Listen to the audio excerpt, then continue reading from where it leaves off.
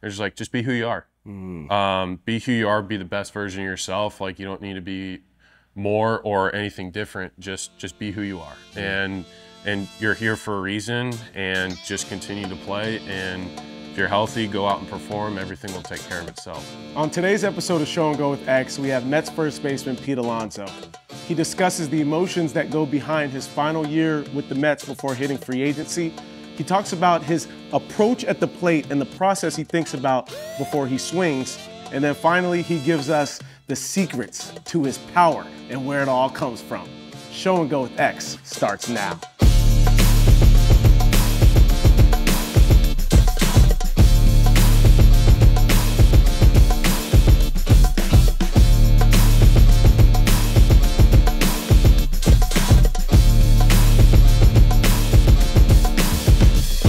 Pete Alonso, welcome to Show and Go, my guy. Thank you. We're going to get right into it. We don't waste any time. Going into a season to where after the season you could be a free agent, what is satisfying about knowing that you've put in all the work that has allowed you to get to this point to where you'll have an opportunity to be either extended or get to free agency? What's satisfying about that? Again, like I'm just really thankful because we've my wife and I, we've been welcomed by open arms from not just the organization from day one, but as well in the big leagues. The city has welcomed us with open arms, and right now in New York, I mean, it feels like home, and like being with the Mets, it feels like family. So it's really a special place, and getting to now at this point, it's really phenomenal because like you said, there's a lot of hard work, but hard work without execution and performing in the big leagues, like that's paramount, and it's really hard to do. And I feel like I've done that at a pretty good. I've done a good job with executing and performing, and here we are. This is entering my sixth season. Time flies, man. Time flies. Well, I think that's what's cool about being able to talk to you is like, you've gotten to the point to where you've shown consistency at the big league level from day one, basically. And I think that's what's really tough. I know from as playing, it's not easy to be able to be as consistent as you've been.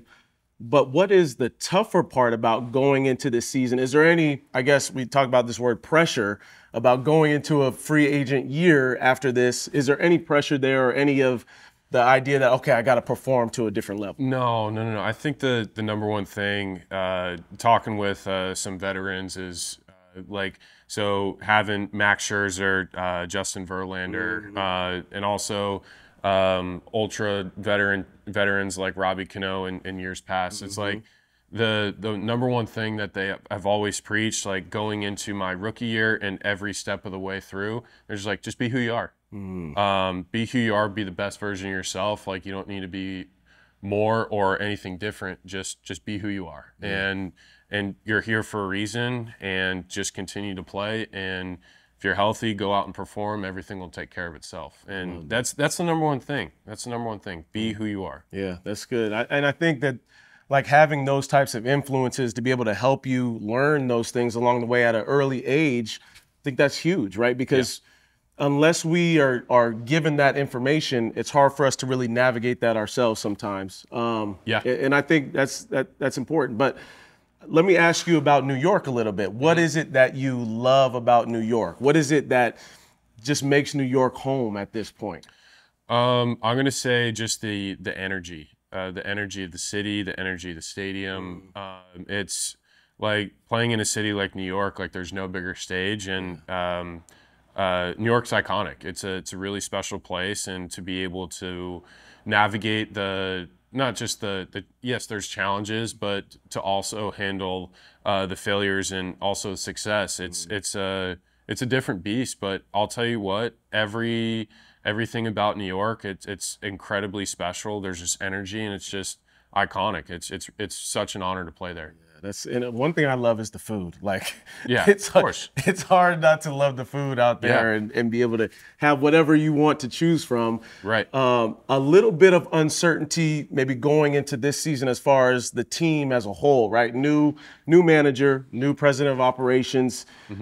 Does any of that, I guess, give you uncertainty for you, or is it just like, hey, I just need to focus on myself, or how's the mentality around that? So it's last year. It's interesting. Like we had so much talent, but we didn't have everybody on the field at the same time. I mean, we missed having Quintana for the first half of the year.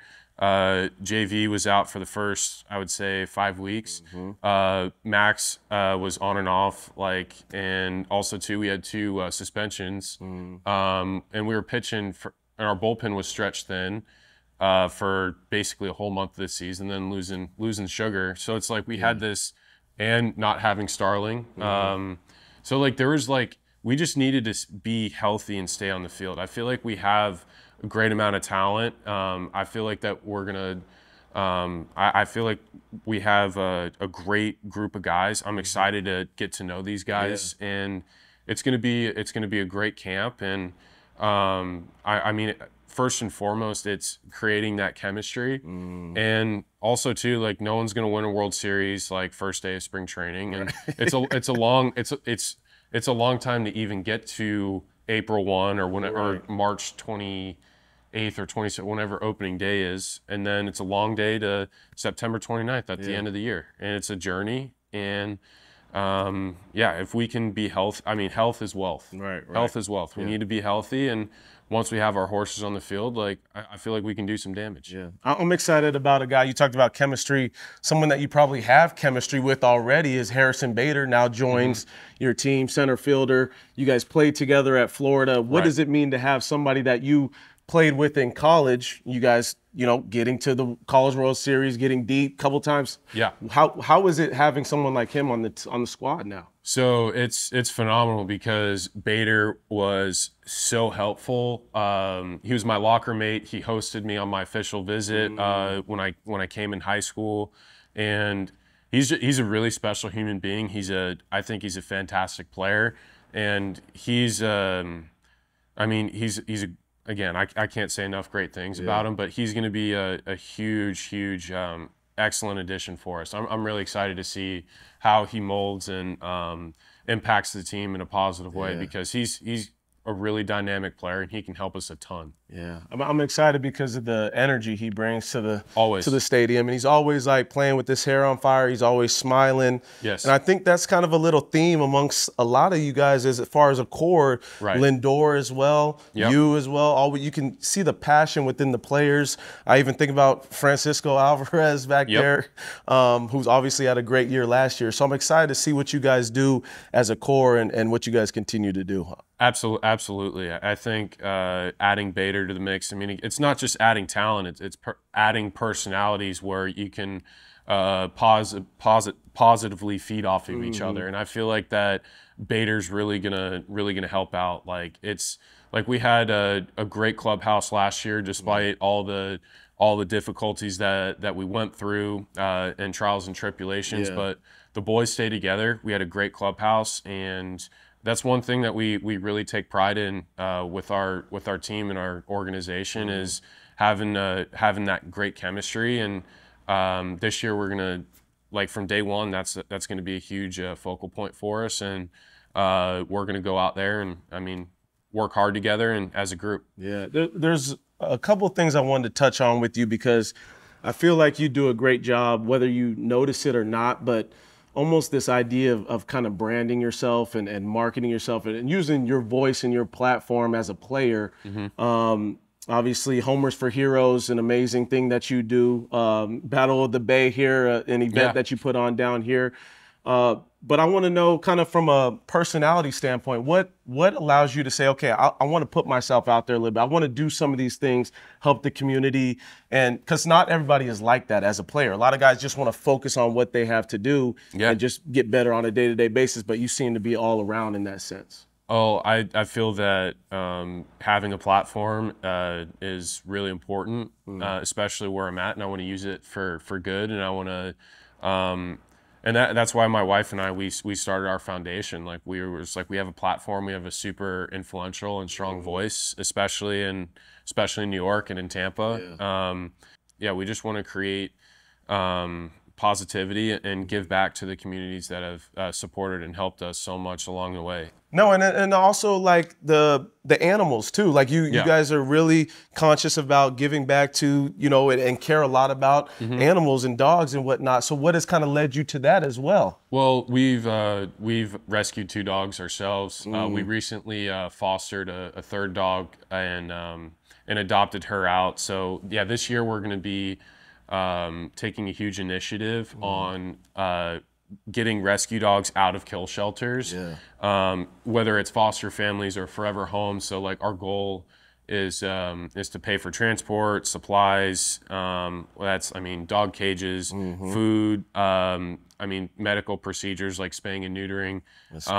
Yeah, we're gonna be. Our goal is to save about, or hopefully over 200 dogs out of kill shelters this year. So yeah, that's a huge initiative. Like we've also done stuff in New York, helping out families impacted by 9/11. Now it's more 9/11 related illnesses and helping out families, whether that be medical bills or anything of that nature. And also we've done stuff with military, and we want to give back to the kids obviously as well. So we try and stay dynamic and give back wherever we can. From a player standpoint, how do you, I guess, balance kind of the requests, like media requests? Obviously, you got a lot going on off the field.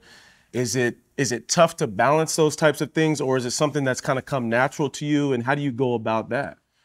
Oh, I mean, it's I think the balance, that's a really it's a funny Is there word. balance? There's not really I mean, it depends on what kind of the year, and you have to obviously, like, playing and going out there performing is yeah, I mean, that's number 2. Number 1 is always family, and then you always just have to prioritize the number 1 thing, like family first, and then work, which is going out there performing, and then give back wherever we can. So we just want to give all we can whenever we can. So like, we just want to make the most of all the time that we have. I love that, man. And you talk about priority as kind of family and performing. I want to take you to the screen so we can talk about your performance a little bit. Let's do it. And get right into it. Obviously, everybody loves the power, and we're gonna get to that. Okay, but first I want to get into something that I know you take pride in. Obviously, the defensive side of things. Here you were with Ron Washington. Right. Everybody talks about this clip a lot, right? Because he's one of the best when you talk about infield coaches. But I know you've had other influences. I know Joey Core is important in that influence as well. Where's the pride come from, and who's been influential in that pride and in that defensive side? Well, I've always been incredibly prideful of, like, I want to be a complete baseball player. Like, and I know, like, for me, like, being a good base runner, that doesn't necessarily mean stealing a lot of bases. That means being able to go first to third, reading throws, scoring from second with 2 outs, or even taking an extra base when someone's being a little lax out there. And also here, like, for me, learning from Wash, like, there's different perspectives from different coaches. Like, Joey was super awesome, like, with footwork around the bag, and also, like, certain or even, like, certain drop steps and certain first moves to get in position to field. But the one thing that Wash said is, like, not just attacking the baseball, but how do you attack it? It's like anticipating hops and meeting the ball,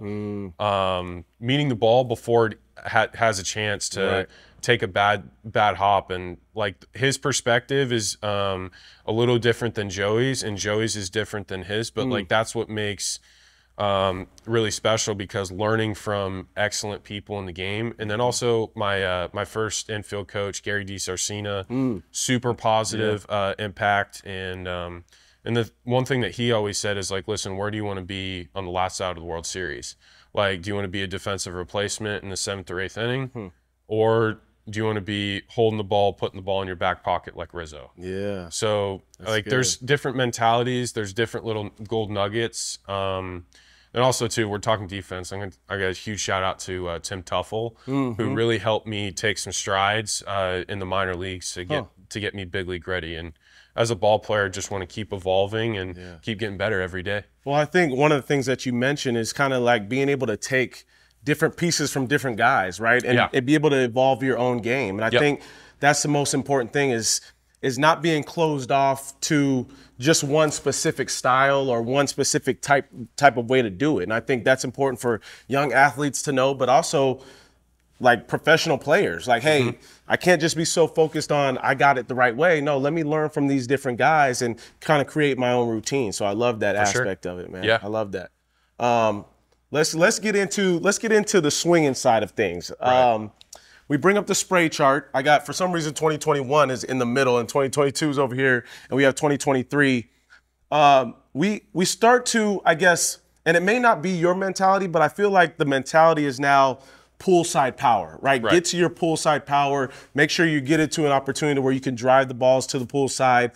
What is your mentality when you look at your own spray chart or just your focus as to what you're trying to do looking at the whole field? So I always want to tell younger kids or even other people, like pull side homers are just mistakes by the pitcher.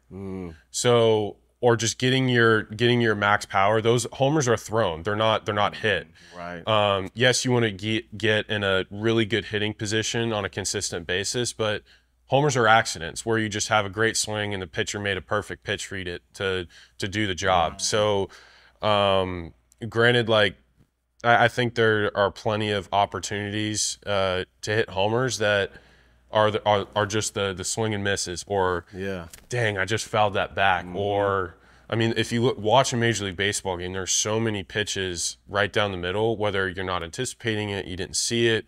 Like, there are plenty of opportunities out there. It's just the consistency of capitalizing. Yeah, and just like, I think I was talking to Kyle Tucker when we were having the same kind of type of discussion. It's just like being ready for that mistake and being able to do damage with it. And I think one thing I appreciate about your game too is you're not afraid to drive the ball the other way because you know you have the pop to be able to do so. Right. So even here, let's look at 2023. So recent years. So if you look here, so there's homers everywhere. It's not just over here. Even 2021, 2022, there's still a focus of using big part of the field. Like you can see here. Yes, that right center gap. Yep. Even last year, like there's still that huge focus where we're still working towards the big part of the field, and home runs are just results of just a mistake. Yeah. Did you see anything, I guess, different when the defensive shift came into play at all? For you personally? Yeah. So I actually kind of liked having the shift because there would be balls that I would just get absolutely blown up on, like in on my hands, or that would just dribble through the right side. So if you look here, these are all like just little shift beaters. And obviously those are phenomenal and you feel great after those. So this year when there's a second baseman playing right here, like in a traditional baseball sense, I didn't really get any of those like nubby little broken bat singles that are hit 60 miles an hour through the four holes. So making that adjustment, and also too, I felt like pitchers did an excellent job of tunneling this year. I had a really tough time with against you personally, right? Or just in general too. I thought pitchers did an excellent job. I mean, analytics are getting wild, like more and more advanced scouting reports, and the new wave of kids coming up where it's like now, like you get like your middle reliever, everyone's throwing 97, 98, and they know how to start the slider and the fastball in the same plane until the last minute. So the game, it's growing at a rapid pace, and this off season I've been really focused on making that adjustment and trying to make. Well, I was going to ask you about going into this off season. How do you focus on making that adjustment? Is it something more focused on swing? Is it more focused on let me get off the machine? Is it more can I see live pitching? What is that? How do you go into the off season trying to make adjustments? So right now I'm in the process of creating sustainable efficiency. So that's creating smaller moves, which allows me to see the ball a little bit longer, split second longer, which ultimately hitting is the best hitters make the best swing decisions. So it's just giving myself more time, creating smaller movements so I can track maybe like just a hair longer so I can see everything. Show me what that small movement that you're doing now might look like. Oh, you can, so you can scroll. So watch, if you watch here. Okay. Let me So pause I'm it. probably doing a much better job in batting practice. Okay. So it's real, here, if you hit play. Go ahead, yep. So watch this. So that's what I'm working on right now, but emphasizing. Now let's go to the game. Let's watch this front foot. The game. So if you, he's controlling my screen, by the way. I love it. I love it. So this is probably what? Okay. This is see if we can get halfway. There we go. Let's get halfway here. So watch how high this foot is in the game. Okay. Going. See how high that is and how long that stride is? Yeah. I'm gonna go back. Sick result of a homer. But if you're here, pause it. Okay. So technically, this is this is a changeup, probably down. I think this is off of Rogers. Yes. But my foot, there's a lot of like travel here. So there's a lot. So my foot here, I'm in my stance. Yeah. So it's like here, even though it's not raised a ton. Sorry, excuse my Birkenstocks. No, you're good. So my foot is here and I'm traveling a little bit. I saw this pitch really well, but this foot should be on the ground longer. So right here, I'm planted in the ground, and then also my foot turns over. So the one guy who I'm trying. So you're saying your foot turns over. Yeah, my foot turns over like that, right?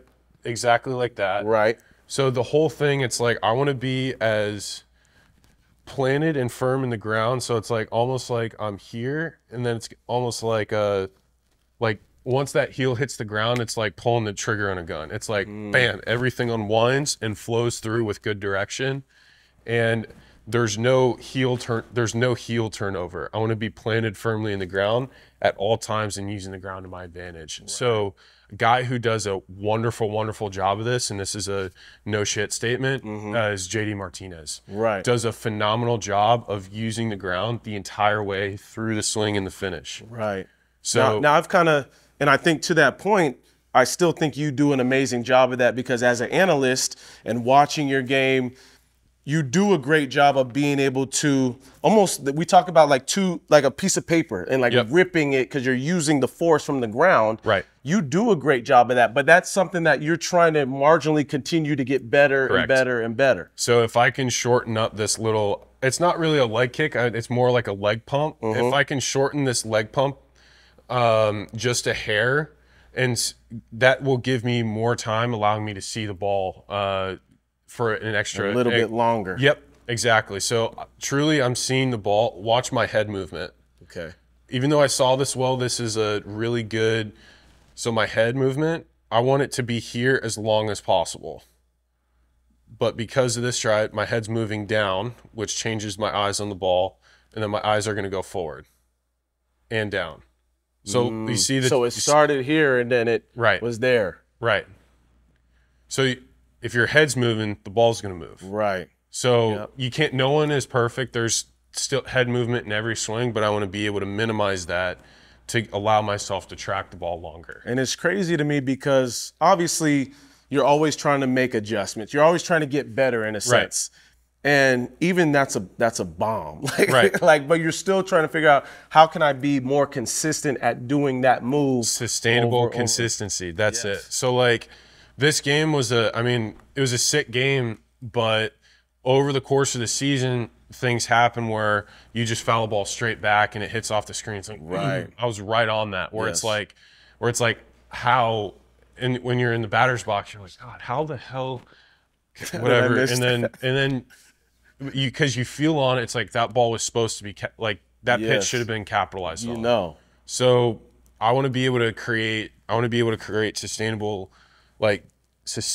consistent movements where I'm way more quiet and just shorten up my movement. Shorten my movements overall. Wow. And I think that's that goes along with being able to answer the tunneling, right? Yep. And if we're talking about tunneling, pitchers being able to use that same plan of the pitches, fastball, slider, whatever, split, change up, all that stuff helps you to be able to see that pitch a little bit longer, Yep. which can be the difference between a backside homer and maybe a rollover. Exactly. So I think that's amazing, man. Absolutely. What about from an upper body standpoint? Is there anything that you're specifically trying to think about working on? Because you went here, You're right. and that's something I see you do before the game too. Is like, or before the at bat, is kind of like, seems like you focus on trying to It's almost the opposite of what you do a lot of the times, right? Driving the ball out, but like there's a focus. Okay, is it staying inside or what? Yeah, so staying inside, but also some people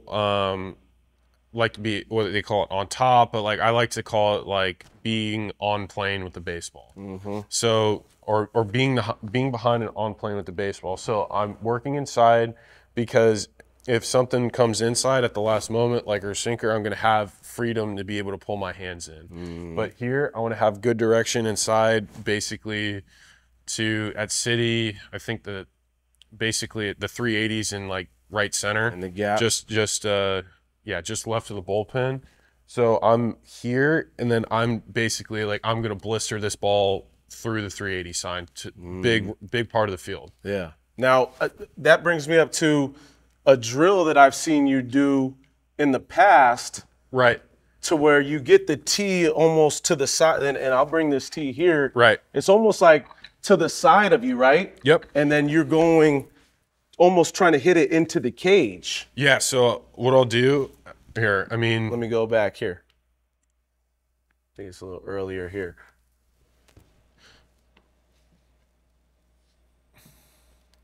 Yeah, this is a really good drill. I was taught in high A, and for me, I think this is really key for direction. Direction and staying inside the ball.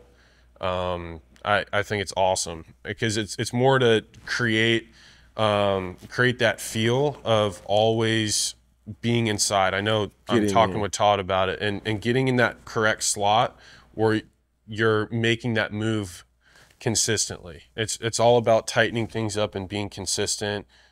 I mean, that's the feel. I want to be behind it the whole way and on plane with the baseball. It almost looks like you're using the short bat with how tight you're being inside. Yep, that's exactly it. I want to be tight, close to my body, and then once you reach to the point of contact, you're in your full, like you have full leverage behind the baseball, and you can extend through and create that buggy whip. Is that something that you still work on, or 100%. is that something okay? That's daily routine. Okay, daily routine. And this is before the game. How many are we trying to do? Just get a quick getting a feel before until you can repeat it like 4, 5, 6 times. Are you a big tee guy? Love tee. Okay. Love tee. I love the tee too, and I felt like it disciplined me enough to where, okay, if I can't go 10 right back through the middle or 10 to the right, or if I can't dictate where this ball's going to go, then how am I going to do it doing flips? How am I going to do it overhand? How am I going to do it when I got 97 coming?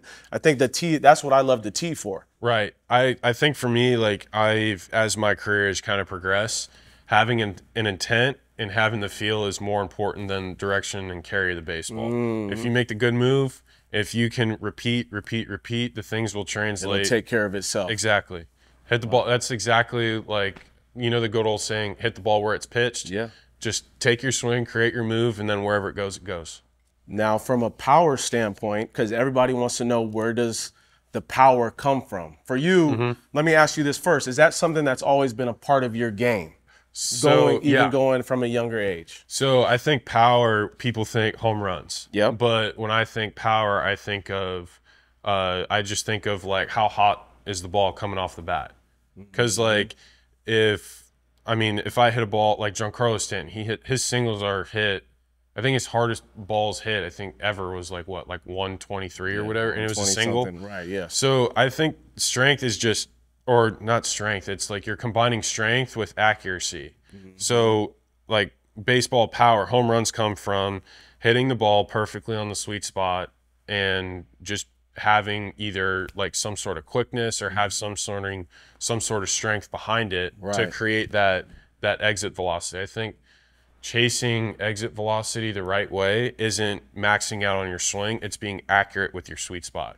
Is that something that we have backwards though? Like, I mean, because there are obviously young players today that are chasing exit velo, right? And that's something that there's they're a correct way to being chase tracked it. on, That's a correct. There's a correct way to chase it, and that's like taking your swing, like 70 in the cage. You could probably take it 60%. Like 60, 65%, and BP go to 70 in the game, you should probably only try and swing 80%. And you create that exit velocity by hitting the ball in the sweet spot. No home runs hit off the handle. Right. No home run is hit off the cap of the bat. Every homer is hit off the sweet spot of the bat. Yeah. And I think you simplify it in a great way, because that's kind of what I've seen you do pregame too. Is that's the stop drill. That's the, I know we probably went by it.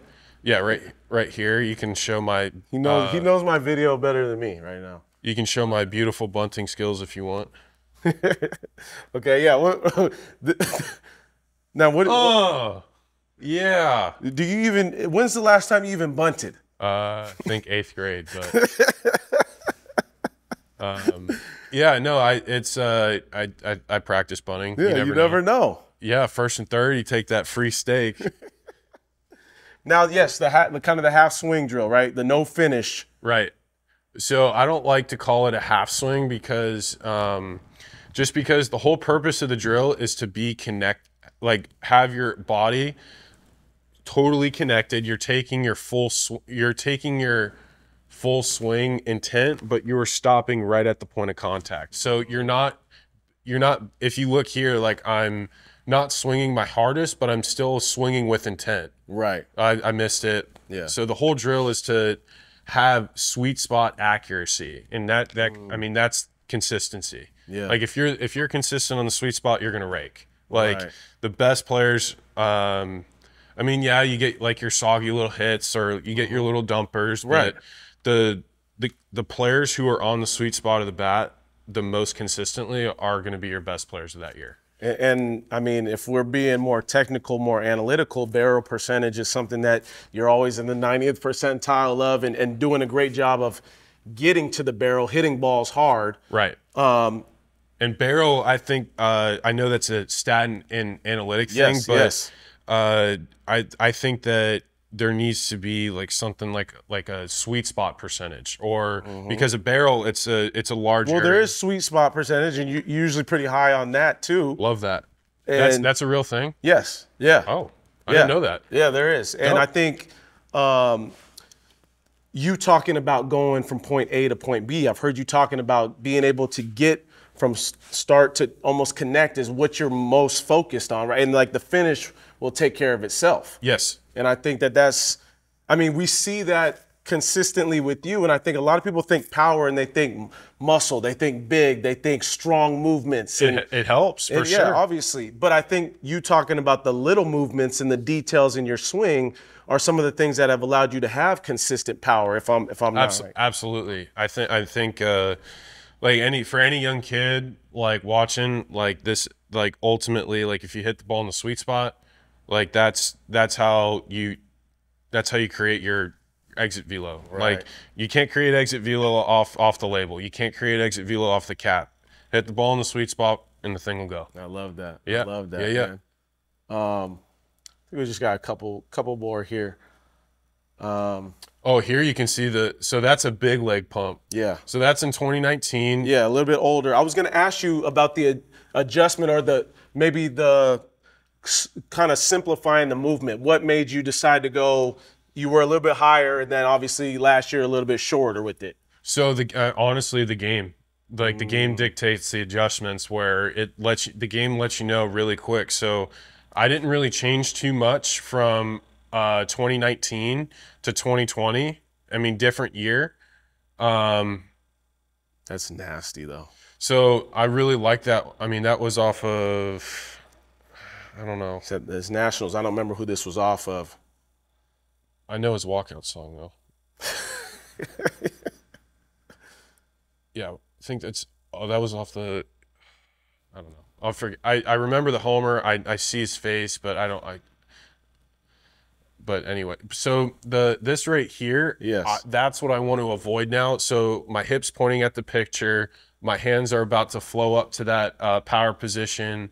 So I really like this, but I'm pretty sure I was selling out right here. You're like, I know I know what I'm getting. Right. We going big. Yes. If it shows up, boom, I'm on Right. it. But so right here, like this is, if I had to critique anything, if my foot is off the ground this much this year, like I'd be like, yes, great result, but that's like I want to be able to exactly. Not that I'm mad at the result, sick. Homers are awesome, but I want for so for my first at bat, second, third, possibly fourth and fifth, like I want to be able to stay connected as possible. Homers like are just happy accidents. I want to be there, like be ready to go on. That's like, man, I should have hit that ball in the gap, or man, that ball should have been hit head high through the infield. Right. Or like there's certain pitches where you can't handle if you're selling out. Right. So I want to be. I think high fastball a lot of the times too. Yeah. And like, what is your mentality against a pitch that we're seeing more and more of? Right. Is that high velocity fastball? That super ride ball. That's riding. Yeah. How do you? Because I remember myself kind of telling myself, okay, either try to stay on top, which we know the barrel doesn't stay on top, but Right. thinking try to stay on top, or kind of being able to lower that pitch, make sure that pitch stays down. What is your thought process against guys doing that? I mean, it depends on what's a strike that day or not. Like if he's got it, and he's like hitting that consistently, like just right above the belly button, and catcher's catching it well, and it's a strike, then I mean, hey, that's going to be a tough one, and you gotta.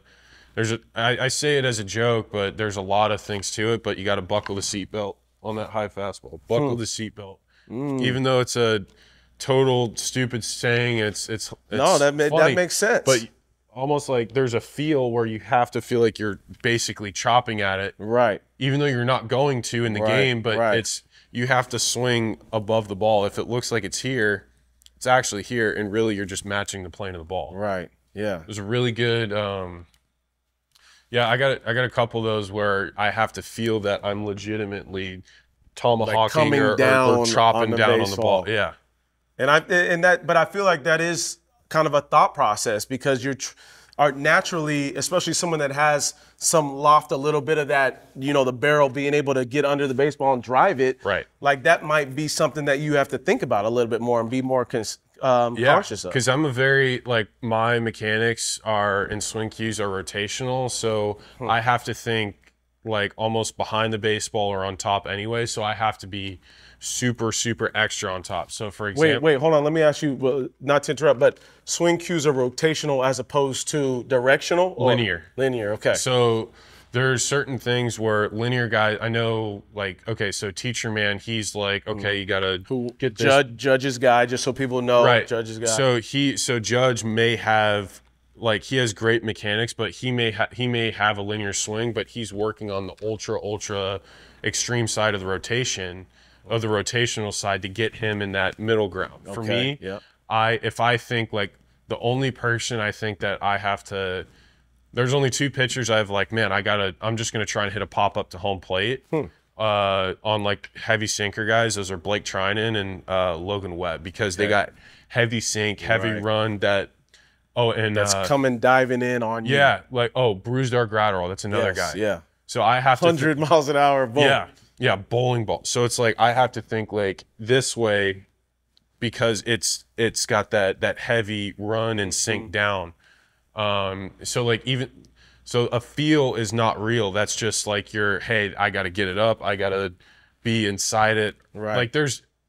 I can go on and on with different pitchers. It's you got to have a different club in your bag for different guys with different repertoires. Yeah. And it's easier said than done. Completely, too, yes. Right? Because obviously you're trying to catch up to what may not just be the bowling ball sinker at 98, 97 miles an hour, but there comes the slider when you're thinking about that too sometimes. So that's why tunneling, shutting down areas where, if something ends up here, great, but this could be a trap area. That's the art of game planning. That's the art of knowing what you can handle and can't. And then also too, knowing what you're seeing, because I might be looking at something and like, let's say Francisco, he's like, hey, his whatever isn't that good today, or it's like, hey, you're gonna see it, and then if I don't see it, I'm like, what is going on? So like, again, like everyone's different. Like, yes, yeah. He must be seeing this guy a little bit better than me today. Right. That could be a factor for sure. So like, perception is a real thing, and then also too, feel is never real. It's because like what we're building, like especially now in the off season, it's that just consistent mechanic and swing cue where you can do that on repeat any day. You can wake up out of bed and do it. Wow. And I love that you say building, because obviously it's always a foundation. You have a foundation, right? And it's like continuing to find ways to put things together, right, to make you as successful as possible. Yeah, I won't really take any merit in. I mean, I don't really take any merit in any of my work, or not work, but results until like the last week and a half of spring training, because like the whole point of spring, it's just there's scrimmages and you get to play a team in another jersey. That's it. Right. But you individually are always focused on what you're working on. It's like I gotta focus up on this is what I'm trying to do. Like, okay, please, Lord, please let there be a first and third one out today, and I want to get right so I can capitalize on this. And it's like, once you get that situation in the game, how do I execute? I execute by getting a pitch where I want. I want to have great swing decisions, and I want to be able to do my move. Or when I say do my move, it's I want to get loaded and be efficient to the baseball. I want to get there and meet the ball at contact. I love that. And you do a good job of kind of simplifying what your terms mean, because I think that's important too. Is like, if we're talking to an audience, especially that's trying to understand hitting, I want to know what Pete Alonso is thinking, because I want to know what makes him special. And I think that's pretty cool. Let me ask you this. From a plate standpoint, say this is our plate, right? And say it's like this to you.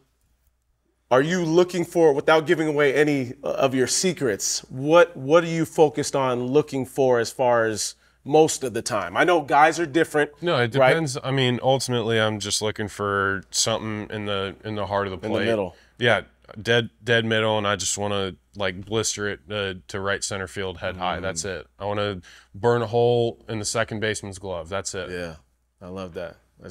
And middle's got to be focused, because like you said earlier, it's a pitch that we see most of the mistakes. Yep. And a lot of times, for some reason, we may not be ready, we miss it or whatever, but that's got to be the pitch we hit. 100%. If it shows up, you go. I love that, man. I love that. Well, hey, I think that's about really all I got. I want to ask you for just advice for players at home. If they want to be in Pete Alonso's shoes one day, they want to get to the point to where you're at, to have the success that you've had. What is a piece of advice, or what would you leave lasting for them to know? So, thing that in my career, the just overall advice, you got to earn it 3 times. If you do it once, it's like, oh, you get luckier and it's an accident. You do it twice, it's like, oh, can you do it again? You got to do it. Earn everything 3 times, whether that's kids wanting to make a team, or like kids trying to go to college or get drafted, or even kids trying to go from college to get a chance to play professional baseball, and then minor league kids trying to make it to the big leagues. You got to earn it 3 times. You got to earn it 3 times over. And then honestly, like, simple, see ball, hit ball in your area, and then offensively, and when you're hitting, just hit the ball in the sweet spot. Earn it 3 times over. I love that. And you've heard it straight from the 3-time All-Star, Pete Alonso, man. I appreciate you coming through. Thanks, Chris. It was a lot of fun, man. Thank you.